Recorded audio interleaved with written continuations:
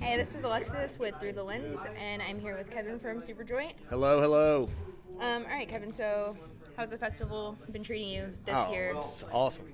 It's awesome every year. It is. I saw you guys last year, and last it year. was awesome. That was our first show in like 11, 12 years. So that was exciting, but this was fun too. It's awesome. King Diamond was awesome the other night. Oh my gosh, I know. That was the Wasn't first that time I good? got to see King Diamond. Oh my god. Amazing. We're from Dallas, so he'll be in Dallas on the 4th. Oh wow, so you get to see him again? I'll see him again. Yes. Perfect. So are there any bands here that you haven't heard before that caught your ear? Whose like performance was like particularly like? I'm gonna be honest with you. I played the show the other night and kind of been in my hotel room the whole time. I like peep out every once in a while, see what's happening, and then. So you've been a recluse. I mean, the first day, God, I did so much walking. My feet were fucking. It sounds like a pity party, but my feet were fucking killing me, man. So I kind of took last night off. The good support Converse. Yeah. My flat feet. So I think we walked like 7 miles the first day. Yeah. And then we walked like close to 9 miles the yeah, second day. that's crazy. Yeah. My feet still hurt.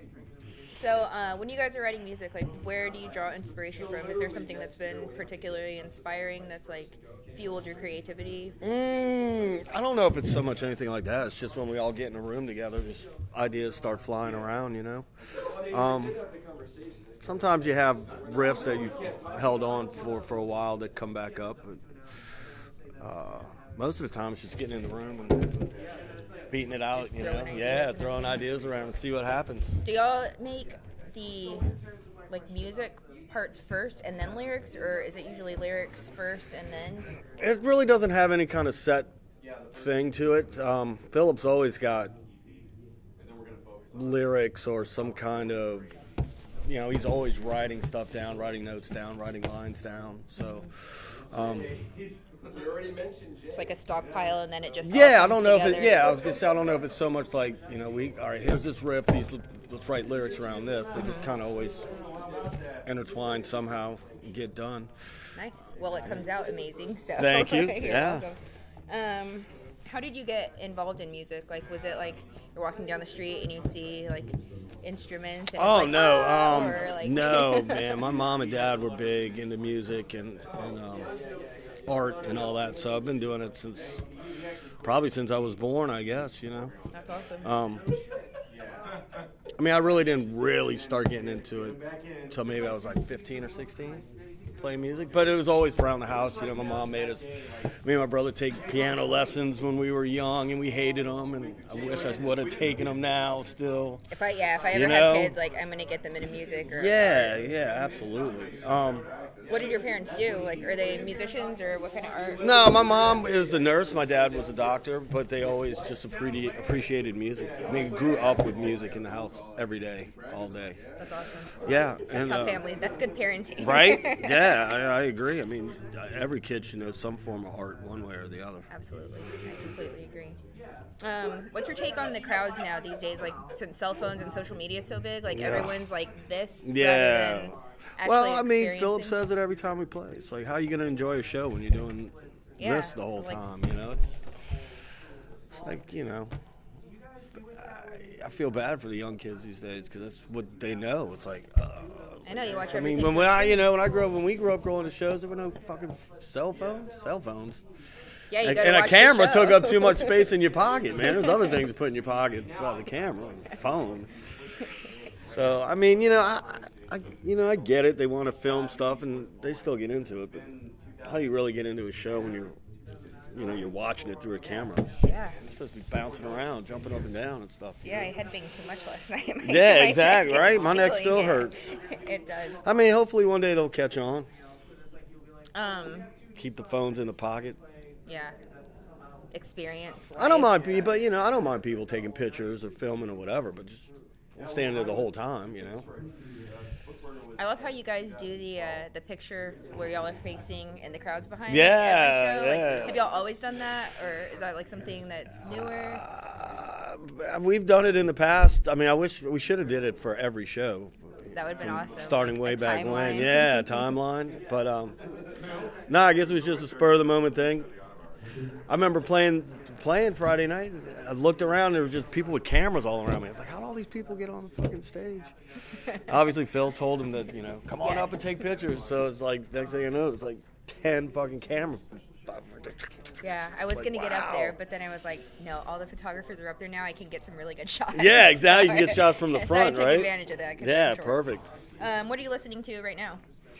Jeez. Man, I'm like stuck in the 60s and 70s. Nice. That's all I really, what I grew up listening to is the same thing I listen to now. Zeppelin, Sabbath, Iron Maiden, Celtic Frost. The awesome and I kind of don't deviate. I hate to say it, but like a music snob, man. Like I don't really listen to a lot of new stuff. Yeah, it's a lot of the... I'm stuck in the 70s rock, man. It's good stuff. Yeah. What's your favorite horror film? God, someone asked me this the other day, and I was like, man, I don't know if I can pinpoint. It's a hard question. Yeah. It's like there's so fucking many of them, man. I was telling them, like, I can remember, it's not really considered a horror movie, but like Jaws scared the living bejesus out of me when it came out. Yeah. And then, there's the Halloween's a classic, Evil Dead's a classic, The Omen. Jesus, there's so many of them, man. The Thing. John Carpenter's The Thing. Are there any remakes that you liked? Like most of them are, or a lot of them are terrible. But... God, remakes that I like. Yeah, I actually, Dawn of the Dead was pretty good. The remake. Yeah. I like with the fat zombies. That was That's all a right. little terrifying. Like, yeah. I could deal with zombies that are like Walking Dead, sludgy, slow. But for a remake, that's like one that I could watch. The new Evil Dead wasn't too bad. That was all right. That was better than I expected. It was better than I expected. I mean, it's never going to come close to the original, but like the graphics in it were pretty good. They weren't overdone. No, they weren't. Other remakes. Yeah, no, I talked to Mark. I said, let's do something about... I don't know. What's yours? You got one? Texas Chainsaw Massacre is my number one. See, that's a good one too. Like, you can't say what's your favorite horror movie. It's impossible to answer that question. Yeah, that wasn't a bad remake. I guess that was all right. Not the original. I didn't like the remake. As far as remake, I'd have to go with Dawn of the Dead also. Yeah, it was not bad, right? That one was done well. The fast zombies are terrifying. Yeah. You know what I did see not too long ago that I was kind of surprised? It's like, I think Carrie, the remake of Carrie wasn't too bad. For a Hollywood remake of a movie. It wasn't too shabby. Yeah, it wasn't. But you can't beat the originals. It's like, why even do it? Why are you even remaking a movie? Yeah, Chloe Grace Moretz is like... yeah, it's a little... cheesy. Yeah, a little cheesy. What's next for Superjoint? Y'all have anything in the works? Yeah, well, we're starting to write a new record. Awesome. So I think that's what's going to happen for probably the rest of this year. December, maybe into January.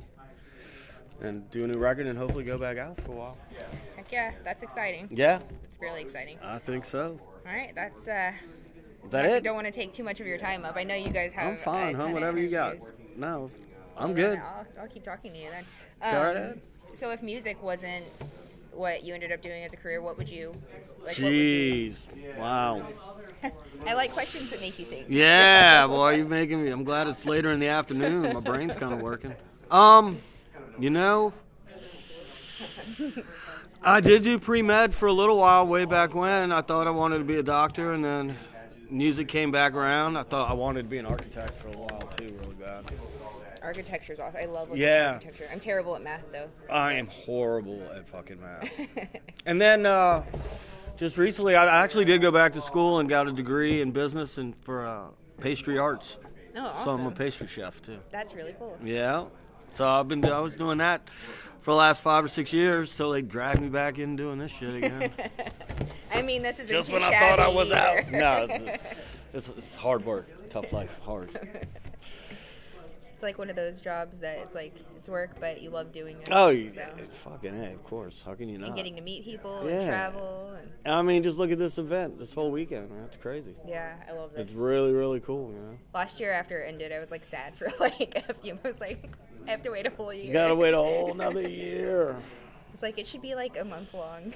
Yeah, I know it should be. I agree. That'd be awesome. Exhausting. They might get sick of us here at the hotel. But. The elevators definitely would be broke by then. Yeah, that's they're a bit sketchy right now. They are. There's the out of order one. Mm-hmm. Oh, did I miss anything on here? There's one song that defines Superjoint. Golly. What would you say?